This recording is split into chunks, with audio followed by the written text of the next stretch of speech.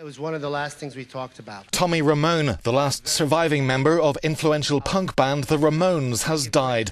The band was founded in New York in 1974. Tommy was the original drummer and co-produced the first 3 albums. The Ramones had been influenced by Lou Reed and Andy Warhol, but they themselves helped shape rock music. Many say they invented punk rock. Rolling Stone magazine described the band's musical style as urban surf music. Tommy Ramone had been receiving cancer treatment at a New York hospice when he died. He was 65.